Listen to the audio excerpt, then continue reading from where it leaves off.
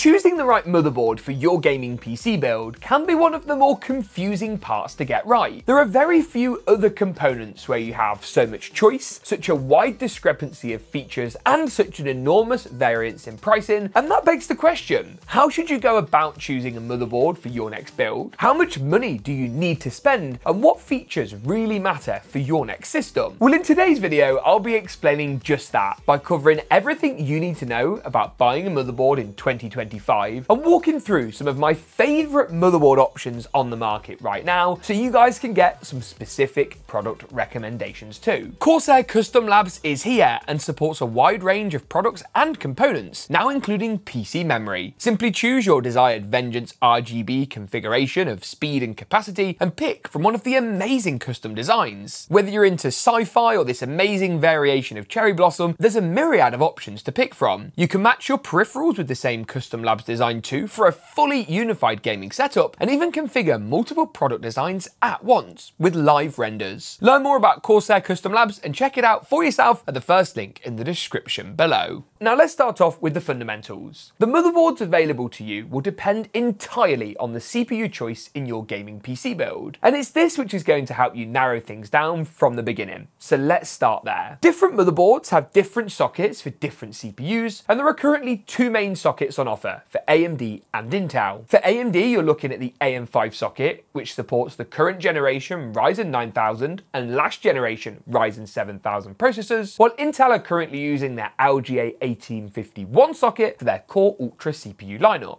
AMD are known for extending socket lifespans more than Intel, which I personally think is a great pro-consumer choice that reduces upgrade costs, while Intel typically renew the same socket for a maximum of 2 generations. There are some exceptions to this. 12th, 13th and 14th gen from Intel all use the same socket, but it looks like Core Ultra 200 series might be going the other way, with only one lineup to use the current LGA 1851 design, which if true is a shame. Once you've determined the socket your CPU choice requires, the next thing to discuss is chipsets. Now the chipset is arguably the most important thing to look for when buying a motherboard, as it actually tells you a huge amount about the board that you're purchasing. Now a chipset is a small controller chip on the motherboard itself, usually located in the bottom right, that manages communication between the CPU, GPU, memory and storage. Now the CPU typically connects with its bandwidth directly to high-speed items like the primary GPU slot, your RAM and normally the top NVMe slot, while the chipset connects basically everything else. It's essentially the little bit of magic that allows your board to have extra PCI slots, extra high-speed USB ports, faster networking, better Wi-Fi, you get the gist. Now the way this all works revolves around a thing called PCIe lanes. Your CPU has a set number of PCI lanes. In the case of a standard Ryzen 9000 series CPU, for example, you get 28 in total, 16 for the GPU, hence it's called the PCI X16 slot, 2 sets of 4 for NVMe drives, hence these are labelled X4, and a further 4 for the chipset connection. The chipset then provides the extra lanes of bandwidth needed to enable any extra connectivity. The higher end the chipset, the more lanes that are available, and as such, the more connectivity the motherboard manufacturer can provide on its design. Okay then, so the higher the better. Technically yes, but it all depends on what you actually need. The standard PCI lanes provided by the CPU are typically more than enough to power up a PCI Gen 5 graphics card and a single Gen 5 NVMe simultaneously. And as such, if you're building a fairly standard gaming PC, even one that's moderately high-end, you're probably going to be completely fine. The extra lanes on higher end boards are great for those who need specifically extra connectivity, faster networking, more expansion for SSDs, and additional PCI slots for things like network or storage cards. You'll also find that boards with higher end chipsets also tend to beef up things like power delivery and cooling, which is the next really important thing to discuss. Now in many respects, the motherboard is the backbone of your PC build. Not only does it connect pretty much all of your components together, but it also provides power for lots of them, including the CPU, your NVMe drives, and actually the first 75 watts of GPU power too. That's something a lot of people just don't realise. The GPU power cable is all for extra juice. And power delivery is a really important thing to note when looking at a motherboard. Looking at CPU power delivery, and if you take the MSI Pro B840M-B for example, one of the cheapest B840 boards on the market, you get just 10-phase VRM power delivery and very little visible cooling for these power phases. Compare this to the X870E Carbon Wi-Fi, another board from MSI but a higher end design, and you get a 21-phase VRM power delivery. Now in theory, both of these boards will support the same CPU socket, and as such you could technically install exactly the same CPUs in both. But if you chucked in AMD's current top-end 9950X3D, the system would boot, but the fewer power phases and weaker power delivery would likely lead to the VRMs overheating and potentially a restriction on your boost clock speeds too. Now that doesn't make the MSI Pro B840M in this particular example a bad motherboard, it just doesn't make it proportional for AMD's top-end 9950X3D. Additional VRM power delivery that you'll find on some boards and additional VRM cooling can allow for a greater degree of overclocking headroom too, bolstering support for those high-end CPUs. Now historically, overclocking support was restricted only to the top-end motherboards for this reason, and while AMD have opened things up a bit more in this regard, Intel is still fairly closed when it comes to CPU overclocking. RAM overclocking is a must, but CPU overclocking is something that is becoming increasingly less popular. So that's chipsets then, but what about features? Now for me, there's some really simple ones straight off the bat. You should absolutely go with a board that has Wi-Fi natively built in. It's no secret that third-party aftermarket Wi-Fi dongles just aren't that good, and it's for that reason that over on GeekaPC, which is our UK pre-building company, we only offer boards with Wi-Fi as standard. And let's face it, for the cost of a non-Wi-Fi motherboard and a Wi-Fi dongle, you might as well get it all in one package. You also want to make sure your motherboard has at least 4 RAM DIMMs. That's unless, of course, you've got a smaller mini ITX design where the space restriction doesn't allow that to actually fit. I would also recommend going with an I/O that consists of at least a couple of USB-C ports, as that's the way things are going. The other big feature you should be looking for is PCI Generation 5 support. The direction we're heading in with GPUs is only going to see this become more and more the standard, and I think if you're looking to protect upgrade paths on your gaming PC, it's absolutely something you should regard as a must-have. The same goes for NVMe SSDs, and the inclusion of at least one PCI Gen 5 NVMe slot is pretty crucial in my opinion. We have to be careful when talking about future-proofing because it's sort of impossible to truly future-proof anything, but this is a surefire way to keep options a little more open. Other features to look out for are some form of boot-up debugging. Now this will typically come in 2 different forms. The first is a sophisticated Q-code display that shows any error codes encountered during boot, which is highly specific and very useful. The other is a more simple LED system that will illuminate through 4 stages: CPU, RAM, VGA and boot during the boot up process. Now these can be immensely useful if your PC just won't turn on or output to a display, and it allows you to isolate the specific component that may be causing the problem. Some motherboards will also feature a reverse connector design. This is where all the ports for cables are moved to the rear of the board, something which aims to aid cable management and make the build look nicer from the front. For MSI, this is branded as Project Zero, for Asus it's called BTF, and for GeekaWhat, they regard this as their Project Stealth series. Now these boards can be cool and are becoming more popular. You'll just of course need to note that the case you've gone for is compatible and features the appropriate cutouts to allow you to leverage reverse connect motherboard designs. The other thing to consider upon purchasing a motherboard is the size. Now generally speaking, there are 4 standard sizes of motherboards. These range from the very smallest mini ITX form factor to the slightly larger micro ATX form factor, standard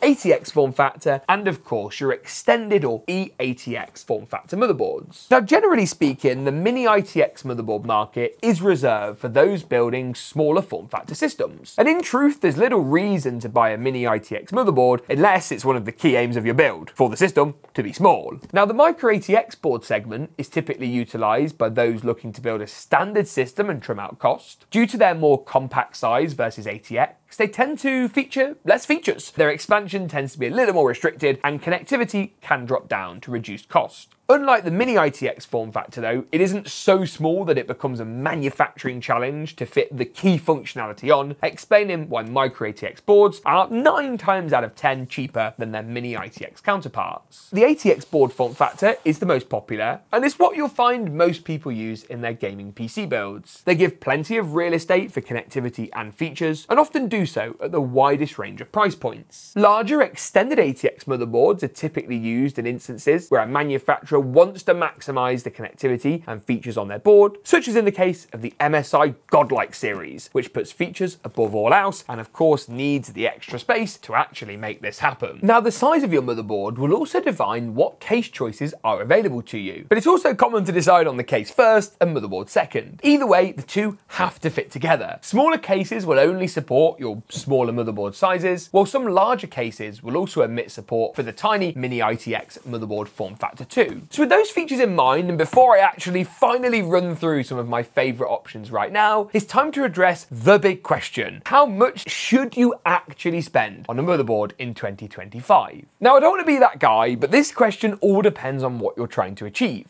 Now, I am going to give you some prices, so let's give that a go. If you want to build an awesome mid-range gaming PC, you should be trying to keep your motherboard costs to in and around $200 or £200. Less than this is going to free up budget for other components like the GPU. Now, of course, if you really want a certain number of high-speed USB 4 ports, you want Wi-Fi 7, you may have to spend a little more. And equally, you might be after a particular brand or even particular model of motherboard that fits the design and aesthetic of your build better. And while that will cost you more money, in my opinion, that's totally valid. For higher end gaming PC builds using top end motherboard chipsets, you're going to have to revise your budget up and work through into the $300 or £300 territory. This will start to unlock better features like better overclocking, more widespread PCI Gen 5 support, and give you quality of life additions like quick release GPU slots and easy toolless NVMe installation for all of the connectors on the board. It will also unlock things like those Q-code displays I mentioned earlier. If you're building a smaller form factor system and you need to pick up a more compact design like this from MSI or this board from Asus, you're going to pay a premium. And equally, if you're assembling a PC for video editing or content creation, you may find yourself gravitating towards more expensive designs, like the Asus ProArt range, which typically offer creator-centric features like a large number of fast USBs and super fast networking. But of course, it's going to come at a cost. Now then, what are my favorite boards? We've talked about everything. What am I loving right now and why? And let's start off with GeekaWhat's B850 Eagle Wi-Fi 6E. Now, the reason I love this motherboard so much is because of the price and the features. It's reliably one of the best value B850 boards and is an awesome pick for the likes of a Ryzen 5 CPU. It gives you the DDR5 RAM DIMMs, of which there's 4, the AM5 socket, VRM cooling is more restricted but definitely sufficient, and you get plenty of PCI slots too. The top NVMe slot is toolless, which I like. If I look at the rear I/O, you can also see the connectivity is solid. It's a little bit more basic than higher end options out there, but it still gives you the fast USB-A and USB Type-C, and of course you get Wi-Fi built in. If you want to save even more money still, you might also want to consider this, the ASRock B850M Pro RS Wi-Fi. Now, compared to the GeekaWhat Eagle board, you do lose some connectivity and some features, but again, the fundamentals are the same. You still get the AM5 socket, you still get 4 RAM DIMM slots, and integrated Wi-Fi. The only thing that's different really is the build quality, the VRMs, and the cooling. You can even just see here by the state of this heatsink at the top, it's really not doing very much. The GeekaWhat board feels more substantial and a better quality design. If you take a look at the rear I/O here, we do lose some quality of life features. The Wi-Fi antennas are now screwed in rather than a nice toolless design, and you get less USB ports on here of a slightly slower speed variety as well. You do keep features though like BIOS flashback, which allows you to easily update the motherboard BIOS without the installation of a CPU, and the smaller micro ATX form factor can be good for really kind of value-oriented gaming PCs. Compared to the GeekaWhat board though, you get a lot less by way of PCI expansion, which does limit your options for the future. Now, my next two boards are going to cost you a little more money. Now, this GeekaWhat design, let's start with that first. This is the X870 Aorus Elite Wi-Fi 7 Ice. Now, what I love about this board is it's one of the most kind of aesthetically pleasing motherboards out there. You get loads of quality of life features like toolless NVMe, including for your second tranche of slots. And we actually have 2 Gen 5 slots here, as well as a Gen 5 slot at the top, which is really rather nice. Everything from the RAM DIMMs to that Q-code display I mentioned earlier are color-coded. And if we take a look at the rear I/O at the back, you'll see we gain things like an optical audio port. We've got the same 2.5 gig Ethernet seen on other boards. The Wi-Fi is going to notch up to Wi-Fi 7 from Wi-Fi 6E. Also like GeekaWhat's little release button for easily loosening off the graphics card. If you want more overclocking headroom and a higher end design overall, this absolute monster ASRock Taichi is a really great shout. It's going to cost you less than some of the high-end boards from the likes of MSI, but still gives you top-end features, like the shielding at the back of the board to protect the PCB. We get, again, toolless NVMe for our top slot, but the lower ones are manual. VRM power delivery is very, very strong, so you're going to get good overclocking support. And the I/O on here is really absolutely fantastic. 5 gigabit Ethernet, optical audio, USB 4, top and bottom. We've got Wi-Fi 7, slightly more sophisticated clear CMOS and BIOS flashback functionality. It's just going to give you quite a bit more by way of actual features. If you're looking for a board with creative use cases in mind, then the ProArt X870 Creator Wi-Fi is the reasonable choice. It does things like give you 2 PCI slots, but spaces them out in a way that makes sense for a dual GPU setup or for 2 expansion cards. Dual GPUs only really make sense now for content creation. Gaming, there's not really a use anymore. You get the standard AM5 socket, 4 RAM DIMMs, toolless NVMe. The big party trick with this though is going to be that I/O. I mean, look at it. You've got loads and loads of 10 gig USBs. You've got 40 gig USB-Cs, 20 gig USB-Cs. The only thing I would love to see Asus add is an optical audio port. They've actually got shielding on the other 3 to maintain the integrity, and 10 gigabit Ethernet alongside a secondary 2.5 gig. The ProArt is a really great choice for that. If you really need the ultimate in connectivity, I do want to shout out the Godlight because it's a work of art. It's just going to cost you a hell of a lot of money. You can see there's just an immense amount of coverage here for heat sinks. You've got a screen here on the side. The I/O is absolutely nuts. We get a 10 gig Ethernet, a 5 gig Ethernet, you get Wi-Fi 7, loads of super high speed USB-Cs all down the side, and that full shielding we talked about where we saw the partial shielding on, of course, the ASRock design. The final 2 boards to talk about are those of you looking for mini ITX recommendations. I've got 2 to show you here today. One is white and one is black. The B850i Edge TI Wi-Fi from MSI and the more expensive X870i Gaming from Asus. This is also a good way to kind of compare the 2 chipsets, and what you can see straight away is that the Asus board, despite them being the same physical form factor, just feels chunkier. It's got a higher build-up on terms of the cooling and the heat sinks. You've got a bigger array here for stacked M.2 drives. A lot of these boards on the rear will have M.2 slots too. I actually think the Asus one doesn't, but our MSI board design does. And you can see again the difference here in I/O. If I just, it's quite tricky to hold these. If I show you the I/Os on these 2 boards, you can clearly tell which is the X870 and which is the B850. Now you might be thinking, James, you've not mentioned any Intel motherboards. Now in truth, a lot of these brands make both and have got really good at providing unified names. So we have a ProArt board for Intel, we have a Godlight for Intel, we have a Strix ITX form factor board for Intel. The other reason though I'm not spending too much time talking about Intel, no one's really